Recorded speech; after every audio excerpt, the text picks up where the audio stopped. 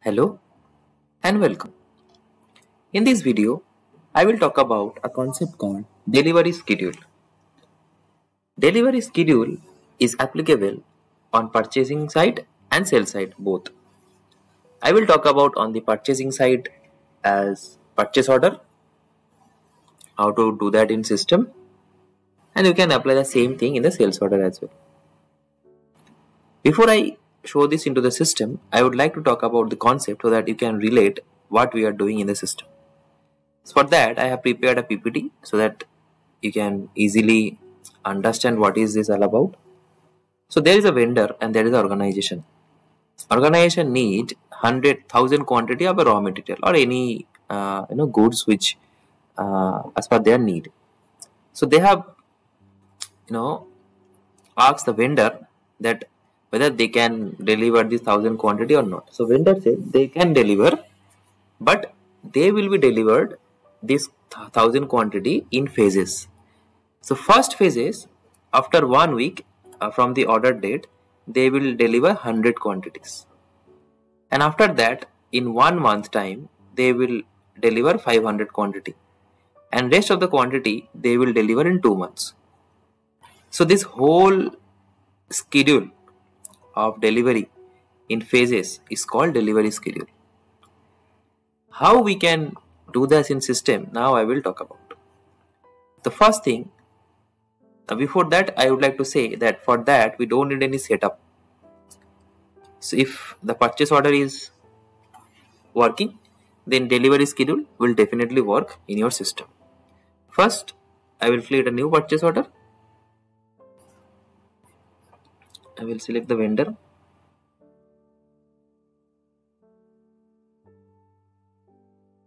Okay, and then I will select a site maybe and warehouse 2. Okay, and I will click OK.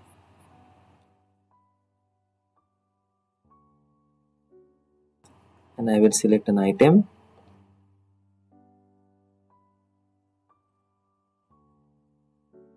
Let's see. Okay, this item has some error. I will select another item. It's called cables. Okay, now I will enter the quantity, say 1,000 as an example, and unit price is 12 what it is. Okay, and then once I have selected the 1,000 item, now I will select the purchase order line,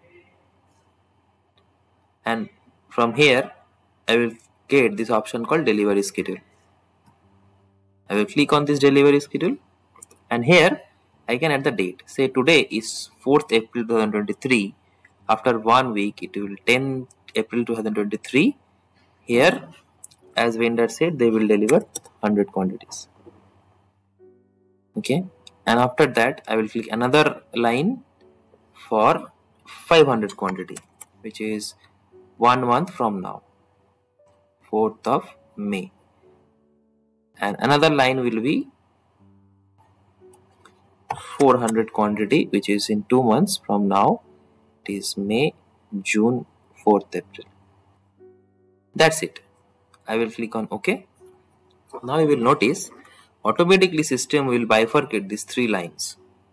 So now, as I said, so still this 1,000 quantity will be there in the line, but if you notice, this net amount and adjusted amount and all the value will not be here. Rather, the schedule we have created as part of the delivery schedule, those have been added automatically from the system. 100 delivery date, the first delivery, the first shipment they will send as a 100 item, and then in 1 month they will send 500 items, and the rest of the quantities they will send after 2 months.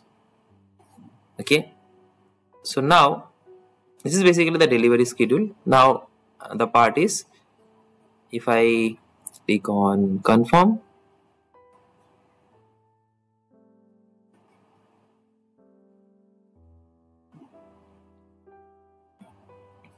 It is confirmed. Before I confirm, I wanted to talk about this first line, because this 1000 quantity is coming. Why? The reason is, this 1000 quantity, you can assume this is working as a header line on top of the 3 lines. So it's the total quantity, but this will not have any impact on the finance. The only impact will be this delivery schedule. And now I will click on product receipt, and the first product receipt I will say, as per the uh, shipment they have delivered, say first shipment. Okay, and while I'm doing this, I'm assuming this is for the first item, 100 items. So what I need to do, I need to select this, and I need to unselect the first type line, and then delete the second and third line, because I am receiving the 100 quantity. Now I will click OK. Now you see this is done. So similarly, I can check product receipt. This product receipt will have only 100 quantities, as I mentioned. Okay.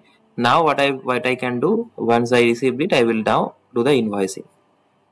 But this is not a different process. You can do this for while you are practicing. So now once that invoicing is done, we can again, when the times comes in the 1 month, when we get that second order, second shipment, again we can click on the product receipt. Can write second, and now you see only 2 lines are coming, because the first line is delivered. I will delete the third line. I will now do the second line for 500 quantity once I receive it. So let's not extend this, because after this everything is same what I have shown you. So this is all about delivery schedule. So delivery schedule is what?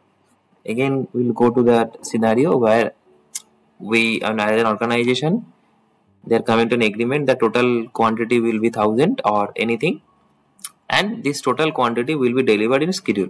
First will be some quantity, and then second and third, as per the agreement or as per the vendor confirmation. So that's all about the delivery schedule. I hope you have learned something new. Thanks for watching. Stay tuned for another videos.